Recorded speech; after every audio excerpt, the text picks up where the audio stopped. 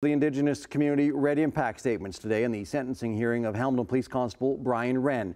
Wren has pleaded guilty to assault in connection to the violent arrest of Patrick Tomchuk, an Indigenous man, at a gas station last spring. A caution, this story contains disturbing video. Eric Vieno has more.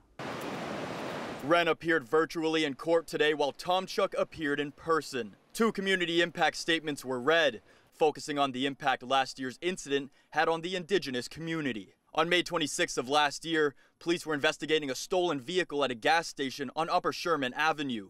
Video recorded by a witness shows Tomchuk unresponsive as a plainclothes police officer stomped on his head. Wren was suspended and charged with assault in connection with the incident.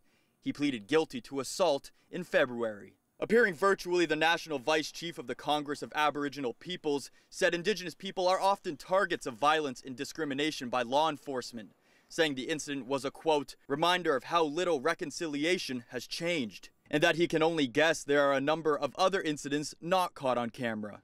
Meanwhile, Aboriginal court worker Jessica Montana appeared in person, echoing the same concerns, saying, quote, the violent assault on one of our relatives and members has a massive impact, and while physical injuries heal, intangible wounds last. Wren was given a chance to speak today as well.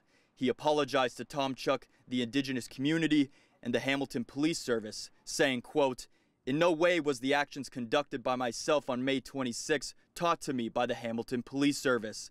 I went a little too far. I was scared for myself, I was scared for the community, and for my fellow officers. I am extremely sorry and have learned a valuable lesson from all of this. The court heard submissions from both sides today. However, the judge said a decision is not expected this evening.